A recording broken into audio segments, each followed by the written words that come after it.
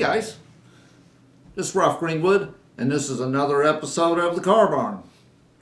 Well, you know, I'm sure you remember this from our last episode. Okay, our Frisco car that I got real dark and I had to take off the weathering powder with paint thinner. Okay, now I want to recap just a little bit on this and make sure everybody understands what happened. Okay, what I did was I first used this. This is water washable. It's like a dull coat that's water washable. It's Model Masters Acryl number 4636, water washable. I'll put that on first, and I did some light weathering. Then I sealed that with this. This is Tesser's dull coat. Then I put black soot all over everything. The reason why I had to use paint thinner to take that black soot back off was because this dull coat is not water washable. Also, when I put the black soot on, this dull coat was still in a tacky state. I did not give it long enough to dry. I should have just sprayed it and left it alone and maybe come back the next day or done it the day before. So I'm just letting you guys know, if you use stuff like this, and you don't want to have to use paint thinner or solvents, Bragdon powders, all the weathering powders that I use are water washable. But if you put them over a medium such as this that is not water washable and it's tacky, it will draw them in, and you will have to use paint thinner to get them off. Okay, I want to make sure everybody understands that. If you're more worried about your equipment, and you use acrylic paints anyway, or try the acrylic one that will come off with water, and use a little bit of water. The key point is with weathering is to go lightly.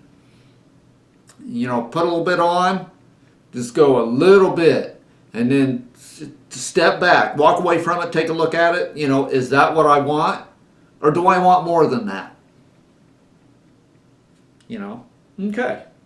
All right, now with this tonight, I'm going to just put a few light touches on this, and then I'm going to weather the trucks, and we're going to get this back on the track. Well, let's get started, guys. Okay, I'm going to put some black soot. I've just got a few areas where I want to put it on. I've got this brush here, this large brush, and I've got a small finishing brush here. And I've got a cosmetic wedge. Find them in the makeup department. I'm going to try this. I've seen guys use them on YouTube. I got a little bit of my black soot here.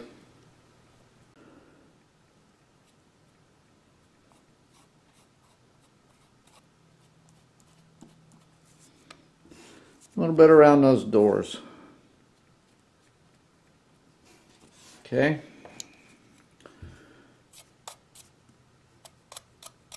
I'm going to brush down. Do that.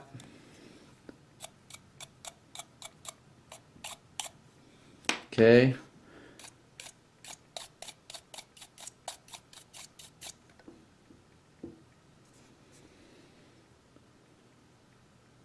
Okay.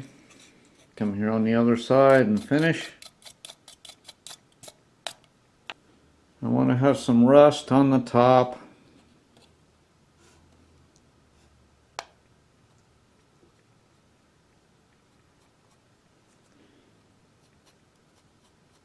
Just in a few places.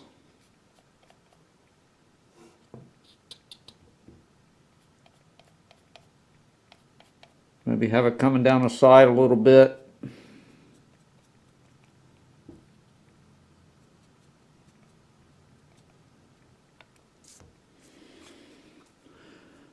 That. And maybe I get just a little bit darker in some spots. Up here towards the top. Like that. And I'm going to just finish.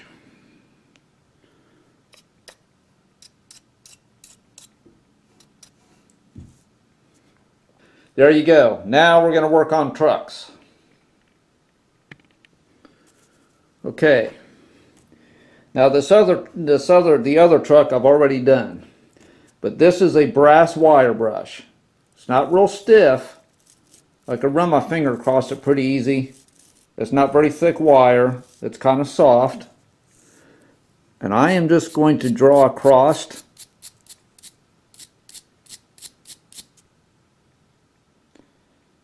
It is knocking a little bit of the shine down.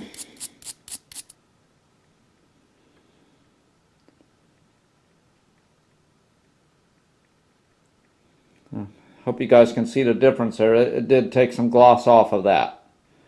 Okay, there's that. Now we've got those deglossed. I'm going to use a dark rust.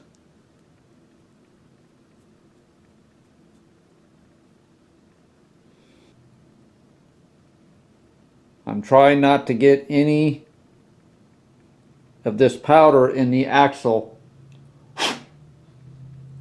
holes. You do not want it in there. It will dry. It has an adhesive. And it will make it to where your wheels don't roll good. So I'm going very lightly here.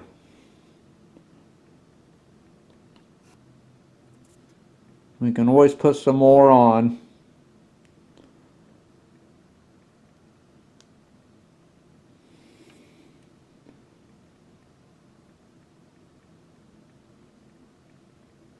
That looks like a good start.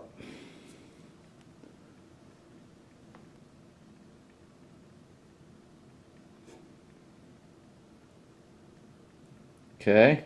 All right.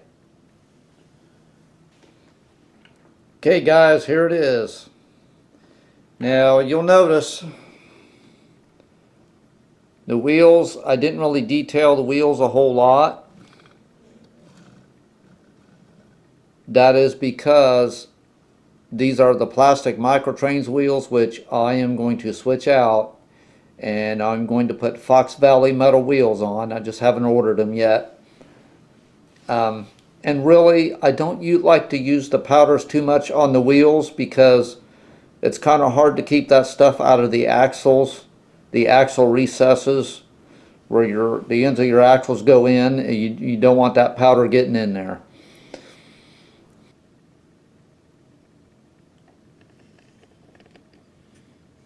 Give you a view of the top there. You can see where there's a little bit of rust.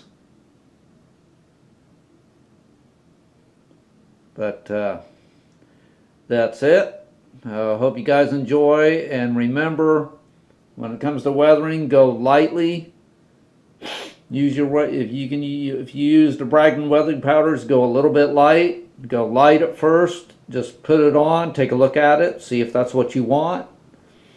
And if you use a matte medium, make sure you let it dry all the way first before you put powders on. This is Ralph Greenwood. See you guys later. Have a great day. Bye.